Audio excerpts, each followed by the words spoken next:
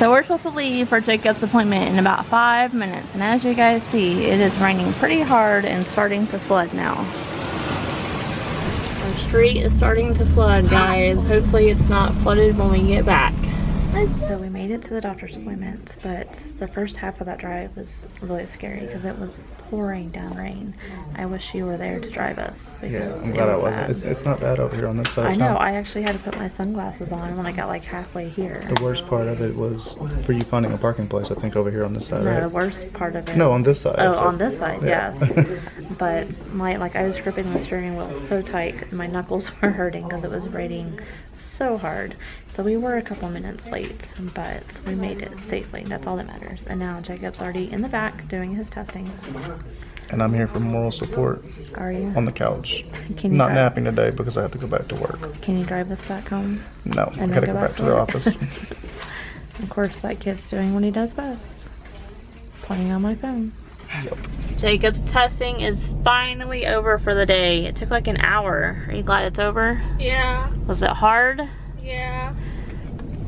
So he only has one more testing appointment, and it's not this Friday but next, and then the following Monday we meet with the doctor to go over all the results. So I'm really anxious to hear what he has to say. So today I told Xander that we need to get out here and work on the pitching mound a little bit and get him working on his mechanics, because he has a really good arm. However, like sometimes he just doesn't throw as hard as, I think the only time that he throws as hard as he can, like just actually throwing, is when he's throwing from catcher to second base. All the rest of the times he kind of seems like he's short arming himself. So we're gonna start working on his pitching form, because he's watched Jacob pitch for so long. He understands what to do. However, I've noticed a couple little small flaws in his pitching, of him letting his glove side fly out and hit him in the back, and not come down the mound and try to over pitch. So we're gonna do a little bit of work on that. I'm gonna work on his mechanics and get him ready for the next time that they have practice, which should, their actual, his WBA team, they're actually not gonna start practicing until August.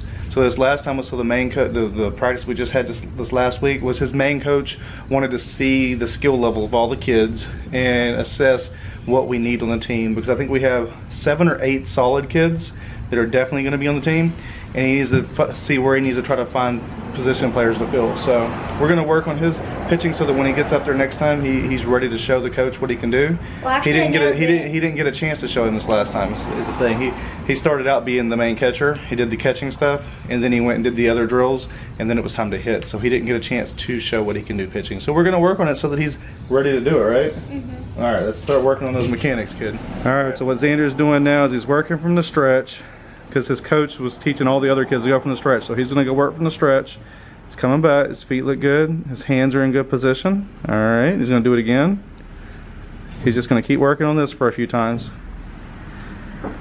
Remember, we don't want your feet to be too close together when you come set either. I mean, like there can be like a 3-inch gap or so. You're there. See that right there would be good. That's set. You come from that to that, but look what you, yep. See? You want those feet to come back even. That's something that you'll just have to work on. There you go, that's good enough. Yep, that looks good. Let's do one more of those. You're watching for the sign. Look, you're looking at your catcher. He's giving you a sign, okay? All right, that looks good, okay. So now what we're gonna work on is from that position right there, you're gonna bring your glove up like you're ready to pitch, and you have to bring your knee at the same time. So start it again. Okay, glove and knee together. They both go up. There you go. Let's bring it back down. We're gonna do about 10 of those, dude. And try to hold it for you. That looks good. Okay, I like how you have a little bit of bend in your back leg as well. That looks good. That's good. But don't get too wobbly. That was a good rise. That was I know you are, but we're gonna work on. You mean you're used to the wind up? Yeah. I know.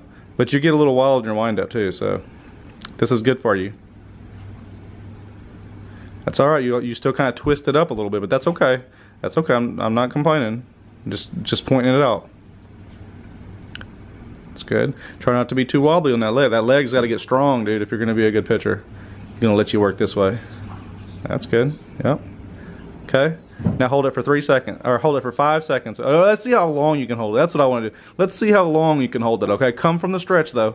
I want you to do those the two things we were just doing. I just want to wind up. Nope, no wind up. Let's do two from the stretch. So look down. Yeah, look. You're gonna see how long you can do it. Yep. You're gonna start from the stretch though, and you're gonna look in at your catcher, get your sign. Do both of those phases. Okay, you got it. Hey, wait. So the one thing I'm gonna point out, when you came back to get set, you twisted your body. You want to keep your body in line with this line that we have drawn out here for you. It'll help you get in the right phase. There you go. No, what'd you do wrong? What'd you do wrong? You knew it. Okay, you got your sign. Hold it. 1, 2, 3. What? I wanted 5 seconds. All right, come on, show me. Start from the stretch. Remember, don't put your foot on the rubber. You want it just to be touching against the rubber. There you go. You're looking at your sign. He's giving you 15 different signs. You liked it? Cup. And 1, 2, 3, 4. What's the 5? I thought you said 4. No, I said 5. Stretch out. There you go. Look for your sign. Got it. And 1, 2, 3, 4, 5. Good job. I like it. That's some leg strength right there. All right, and then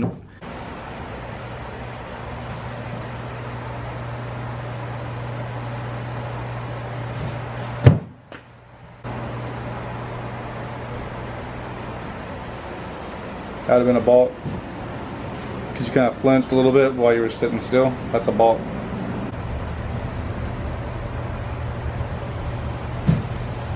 That was better, except for you flew the hand out. Alright, so let's see Xander work here now. So he's trying to work from the stretch.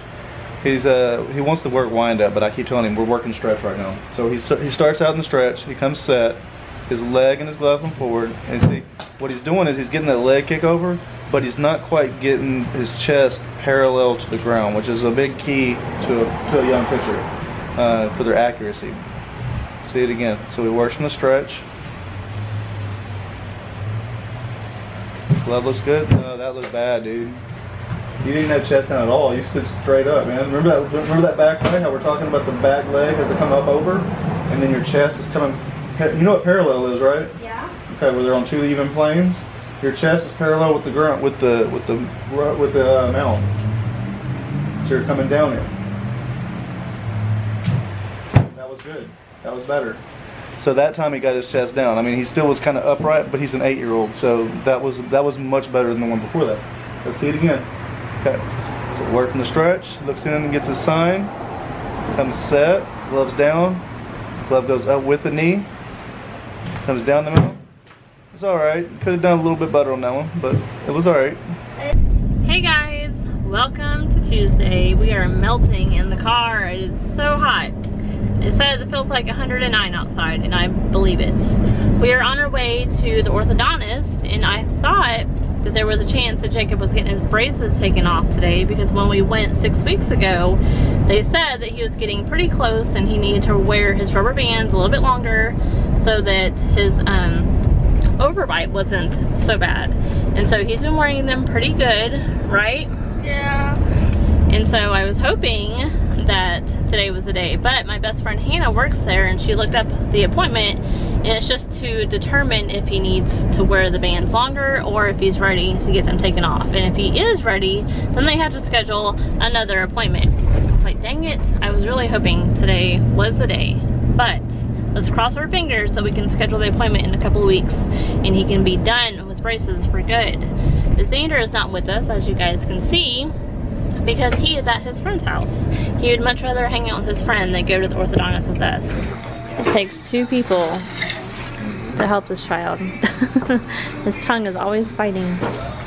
So the braces are not coming off today. We're gonna reevaluate in 6 weeks. He's gotta wear those rubber bands more. Open a little bit bigger. Open as big as you can, like you're eating a big old cheeseburger. I know your tongue is like fighting so hard. So we go back in 7 weeks. Let me see where your bands are. They had to move the right side closer to the front. So hopefully it works. Are you ready to get some off? We saw 2 people in that short amount of time we were there. 2 people got their braces off today. Guess what today? Guess what today is? I am not wearing that Chick-fil-A. Yes. I'm not wearing that. Who wants free Chick-fil-A? I'm not wearing a cow. Yes, you are. I'm not asking you to wear a cow. It's as simple as putting pieces of black felt on a white t-shirt and walking in and getting free dinner. I don't have a white t-shirt. I'm good. Yeah, you don't have a solid white one, but I already found you one that you can No, use. can I just take off all the papers and just use a marker and just color on it? Why? What's the difference? I don't have stuff like sticking to me. It's okay, dude. It's worth it to get free Chick-fil-A. Yeah, marker's better. You can just color in black spots. If you can't have to wait. No, because look, then you could just take these off and you don't ruin the shirts. Booyah. I don't want a cow. Tough. Daisy, I think you might be able to get free Chick-fil-A. You kind of already look like a cow, black and white. Not saying I'm not saying you're fat, Daisy. I was not saying she's fat. Yeah, it's what you're She is not fat. Oh, hey, what's going on, guys? Are you ready to look like a cow? Yes, the answer is yes. I can't wait. Now, what I'm actually doing right now, though, is something even more important. Okay, I'm going through all the names that wanted to enter the contest to win the fidget spinners. Nice. Because that's going up on the Wednesday video. So if you missed the Wednesday video, you might want to go back and see if you won if you had entered into the contest. We're on our way to Chick-fil-A. At least this guy is not embarrassed. He said he wanted more spots on his shirt. He did not have enough. Are you willing to give up some of your spots? Hey, that free chicken sandwich. Something's like poking at me. Yeah, it's called a safety pin? Safety pin, yeah. Yeah, why don't you seal them? They are sealed. Well, something's poking at me. Wah. You're not gonna be complaining when you eat that free sandwich or chicken nuggets. We'll see. So can we go to the drive-thru? Nope. Are you sure? Pretty sure. It's like, I mean, we're taking it back home to eat. Why? We always eat there every year. You told me we were. You said we were gonna go back home to eat. I did not say that. did. I did not say that. Guys, she did tell me that. I did not. You and Jacob are party peepers. Cow Appreciation Day. Looking like a cow, guys? No. I will say that we only spent $7 and we couldn't have bought, like, went to the grocery store and bought a dinner for the night that would have fed us all for $7. Right. Exactly. So, yeah, I guess it was a good idea. Thank you. I'm gonna have to remind him. I'm gonna be like, remember what you said? Yes. Last year they changed it up, and prior to that, it used to be whatever you ordered was free, and now it's only chicken is free, which makes sense. So we all had, like, I had my gluten-free chicken sandwich, Eric had a chicken sandwich, the boys had chicken nuggets, and then I ordered an extra fry for them to share, and then a couple of drinks. And so, and obviously I had to pay for my gluten-free bun. So, but we only spent $7.30 and fed the family of 4. So that is awesome. Pretty good. And we'll do it again I guess next year I'll just give you a hard time again. But we did see, like, some guy walked in with just a sign that said eat more chicken. So he was just holding the sign at the cash register and then obviously just put it down, you know, afterwards. Probably threw it in the trash can, actually. I like that idea. I'll be doing that one next year. Yes, and so some people just bring in like a stuffed animal cow, you know, so it doesn't have to be. There was a family that brought in like a pizza box. It was like a Little Caesars pizza box, so they just kind of tore into pieces and like had a necklace, like a little like a tile necklace that they just wrapped around their neck or whatever, and it was tied to the little piece of cardboard that was torn off of a pizza box that said eat more chicken. So yeah, it can be super simple and you get free food and it's totally worth it. We are back home from dinner. We all changed out of our cow costumes. And now the boys and I are riding our bikes to the pool because Jacob's ear is feeling much better.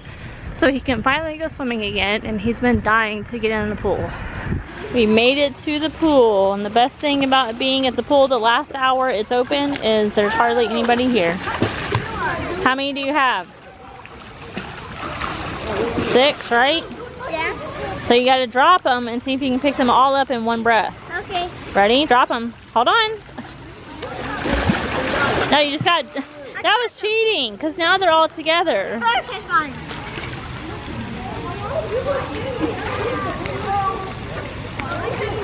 You still can do it. Get 5. Use 2 hands. You gotta use 2 hands. Now just drop them from right there so they spread out some. Okay, now do it. Wrong way. Okay, ready? Flip.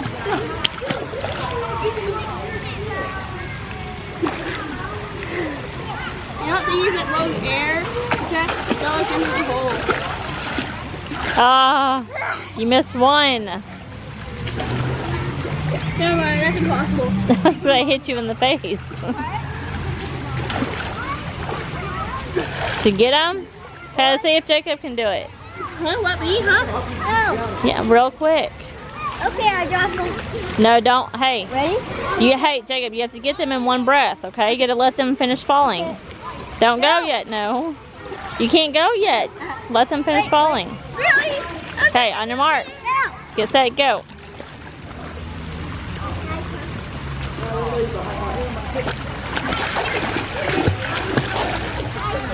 The hardest part is staying underwater and not floating up. Did you do it? Good job. You didn't almost die.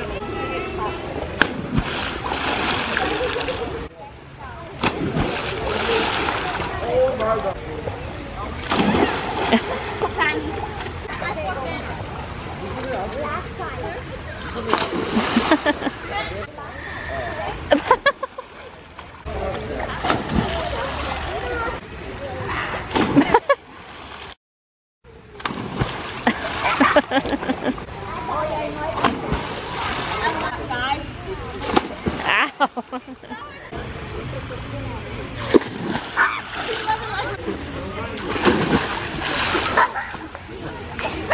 You didn't quite get on your back that time, buddy.